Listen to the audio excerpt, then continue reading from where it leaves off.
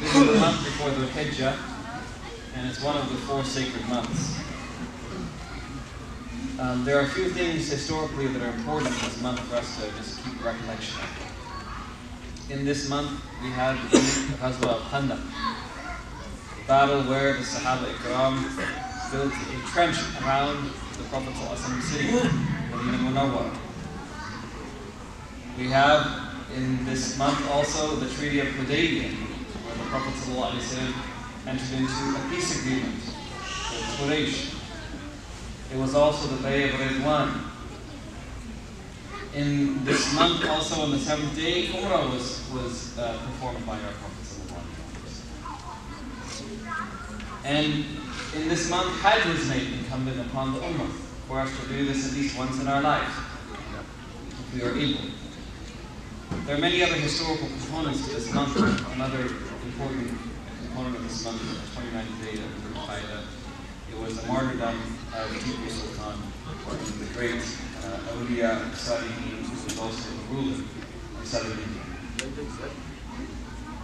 So we're going to go through a little bit of advice. This is advice for myself, first from Imam al-Hasidi, and then also from Ibn Ta'ala. But he specifically gives advice regarding matters of the heart, which, according to Imam al-Haddad, after you have a functional component, functional understanding of your fiqh, a functional component and understanding of your aqidah, a functional understanding of just how to practice your deen, there's nothing more important for you to invest your time in than making sure your heart is pure.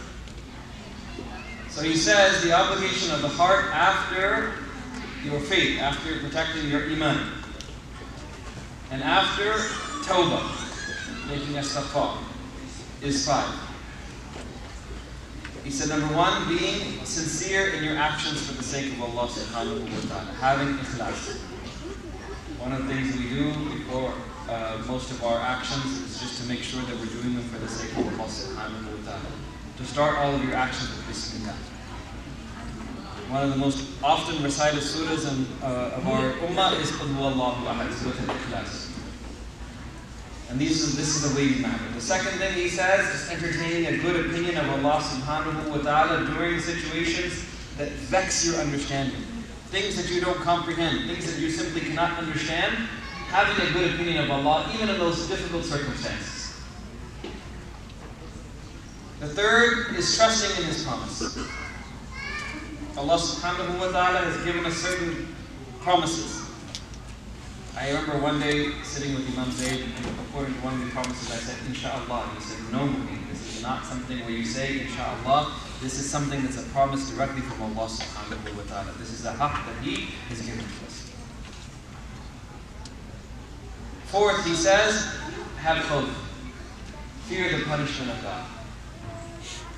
And last, he says, and hope for the grace of Allah subhanahu wa ta'ala. So we're going to take each one of these. First, he says, faith is mentioned, which is describing as your affirmation of His exclusive right, subhanahu wa ta'ala, to be worshipped. If you don't have anything else, there's no illallah. There's no except Allah. It's just la ilaha illallah. There's oneness in Allah subhanahu wa ta'ala, in your worship, in your commitment to Him subhanahu wa ta'ala. There's no ilah. And then he says the second part is repentance. His rububiyyah, an affirmation of His lordship. He has power over all of His creation. Inna Allah ala kulli shay'in qadir. And it is not reduced one iota by any material creation. Anything that He does will not reduce any qudra that He has.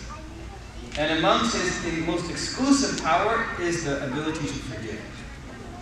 The ability to forgive our sins and obliterate any traces or effects upon our deeds. May Allah forgive all of our sins and forgive all of our faults and make us amongst that little inside. There's actually a beautiful story that is told about a king and his falcon.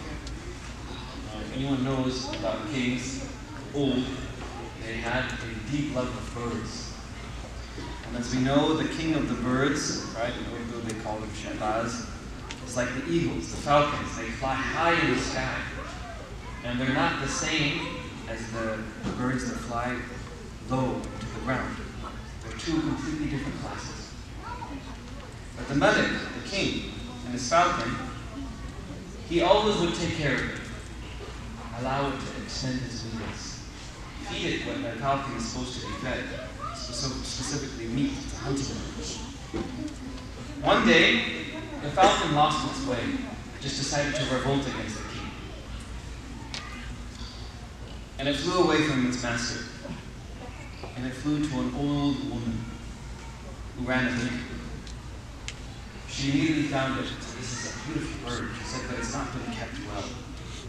The first thing she did was clip its wings.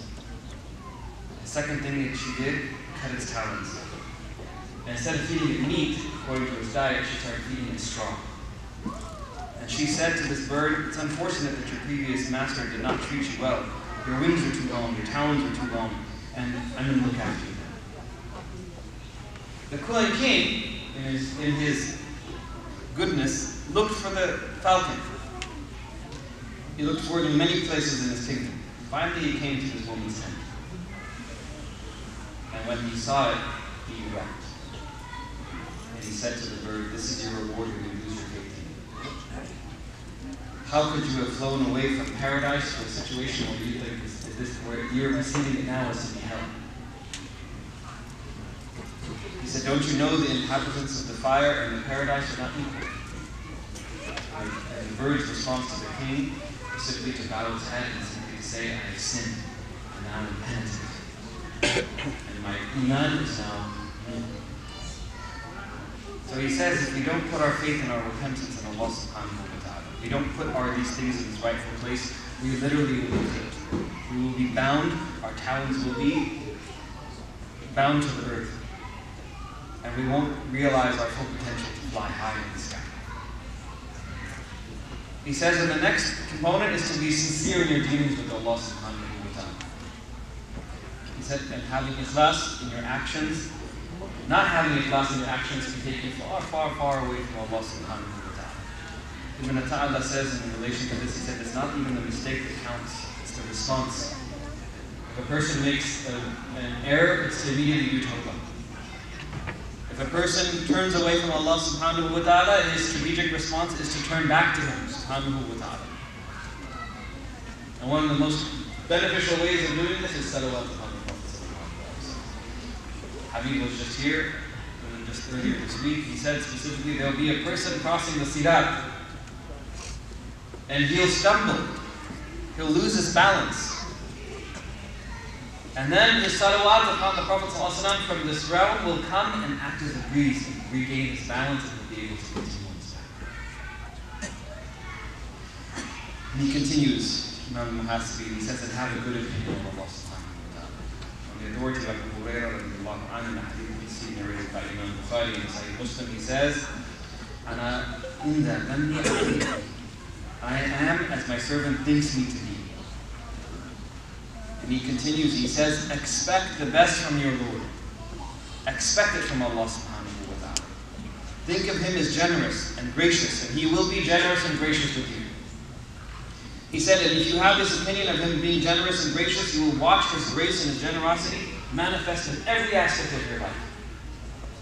But you have to have this opinion of Him. Imam Shawkani continues, and he says, this specific hadith is an encouragement from Allah subhanahu wa ta'ala to his servant. He will treat them based upon your opinion of Him. There's some people that have a bad opinion of God. He'll never forgive you. He'll never do this. He'll never do that. This is not the way of the people of greatness. They have a tremendous, tremendous expectation from Allah subhanahu wa ta'ala. Their hope is high. When they're making dua for Jannah, it's not just for the lowest level. They're asking for Jannatul Firdaus. They're asking to be reunited with the Messenger of God, sallallahu alayhi wa sallam. They're asking to be amongst the Sahaba Ikram in the afterlife. The people of greatness in this dunya, they don't aspire just to be street cleaners. They aspire for greatness even in the dunya. So what's our aspiration for akhirah? He says, so the one who has an excellent opinion of Allah subhanahu wa ta'ala will find tremendous abundance and blessings from God. The ni'mah will come, just expect it. And he said, and he will send down upon him beauty and grace and shower him with amazing manifestations and generosity. And he will give to you unprecedented gifts. And then he continues. He says, and then put your trust in Allah subhanahu wa ta'ala. And how do you do this? He says, increase your dependency on him. Imam Ahmed ibn Hanbal, he said, I rejoice in the day that I come to my home and open up my cupboards and find them bare. Because ultimately, what is your dependency? Hasbunallah. Turning to Allah in this circumstance. He says, and Allah will clothe you. Allah will feed you. Allah will nourish you. Allah will provide for you from sources known and unknown. But you have to trust Him. It's difficult. We sit down in a barber shop. People take scissors and put them close to your skin. If the barber slips even a little bit, you have a problem. But no one has a problem sitting down literally inside of a shop with a human being with a razor-sharp tool next to his or her head. What about Allah subhanahu wa ta'ala? We have no problem sitting down in an airplane that has a success rate in the 99th percentile, but still, it can crash. And what do we do in an airplane? We fall asleep. We literally fall asleep. I travel a lot. So some of the best airplane sleep you get. You sleep with your mouth open, so you're so relaxed. Because what? The pilot's in control. Or you're trusting a machine on autopilot. What about trusting Allah? As a child, when you're falling off a swing, you call for your mother. It's not shirk to do that. But what about trusting in Allah when we have difficulties? When we're falling off the swing in life, to call on Allah, to increase our dependency on Allah. Trusting in Allah. Very interesting. There's a person by the name of Michael Phillips. He is the founder of a company called MasterCard. Some of you guys might know. He wrote a book. It's called The 7 Laws of Money. The very first rule he has in his 7 laws is don't have fear of money. He says, do what you have to do with good intention, and money will come.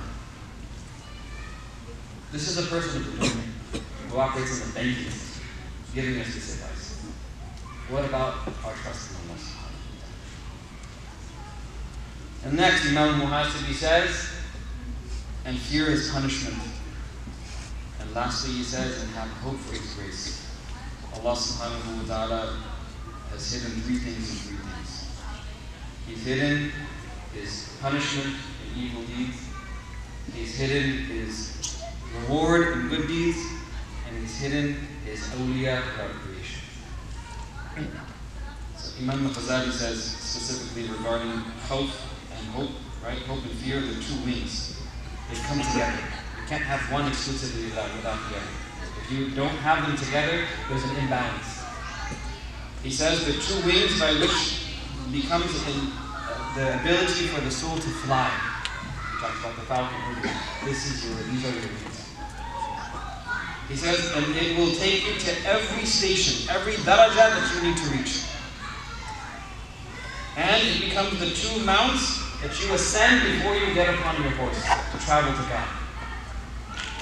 And this horse will take you into the akhirah, into the next world. There's fear and there's hope. When you go in home, in the presence of your parents, there's a reverence that you have. You also have hope that if you mess up, your mother or your father might overlook your faults. They will literally, hopefully, if you burn the carpet, they will not make your life really difficult. If you break something in the home, the mother and the father will overlook. But at the same time, there's reverence. There's respect. And this is how we have to be with Allah subhanahu wa ta'ala. He says Allah's punishment is real. Right? Allah subhanahu wa ta'ala, this is the commentary. Allah subhanahu wa ta'ala has told us that He has preserved Fir'aun's body. If you ever go to Egypt, and you go to the Egyptian Museum in Cairo, it was endowed and started by the Ottoman Empire in the 1700s, preserving everything from the time of Sayyidina Musa, from over 5,000 years ago. The bodies of the pharaohs are preserved, so people can come and witness them and be reminded of people of old. These are ayah and ayatullah. The Fir'aun mentioned in the Quran is real. Pharaoh's body is preserved. All the Fir'aun that came before. Abraha and his temple, if you literally go to the Sackler Gallery in Washington, D.C., they have on display big members, cubits, blocks from his palace.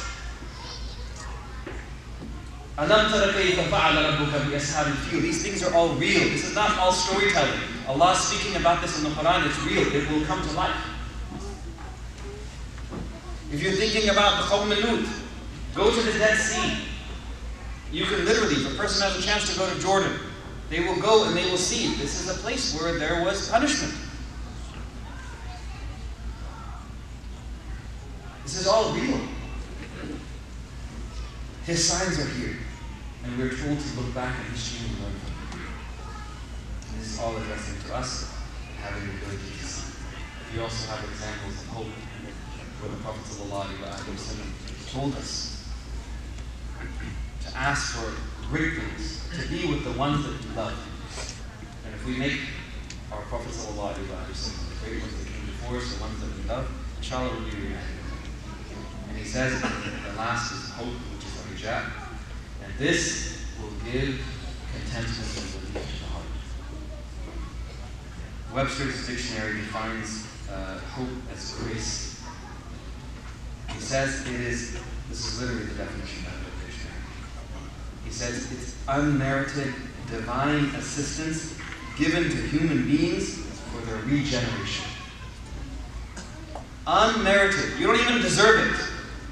Unmerited divine assistance given to human beings for their regeneration. So this is grace. This is al-Hijjah. When you're broken and you have nowhere else to turn except for Him, your hopes and your aspirations in Allah subhanahu wa ta'ala, you see miracles. Alhamdulillah, Rabbil Alameen. Assalamu alaikum wa rahmatullahi wa barakatuh.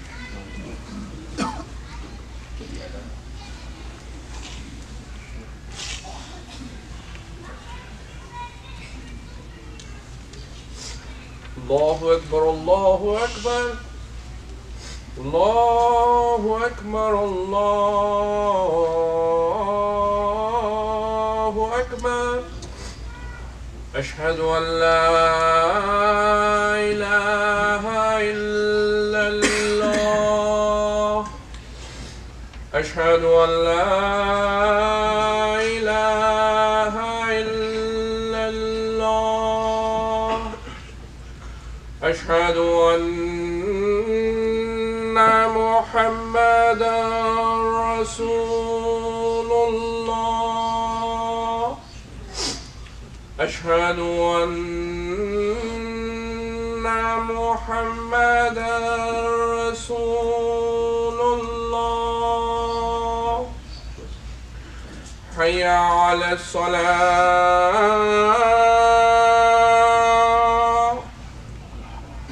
حي على الصلاة. حي على الفلاح. حي على الفلاح.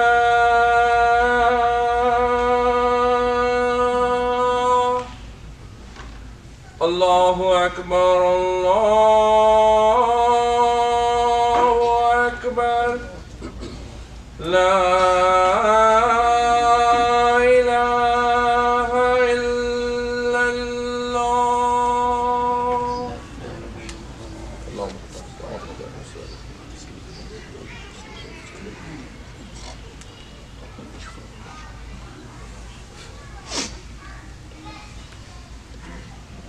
Alhamdulillah. الحمد لله الذي أنزل على عبده الكتاب ولم يجعل له عوجا ونشهد أن لا إله إلا الله وحده لا شريك له ونشهد أن سيدنا محمدا عبده ورسوله خير الورى أما بعد وإني مستحيل فيها فنادم كيف تعلمون فاتقوا الله حق تقاته ولا تموتن إلا وأنتم مسلمون سبحان ربك رب العزة عما يصفون وسلام على المرسلين والحمد لله رب العالمين.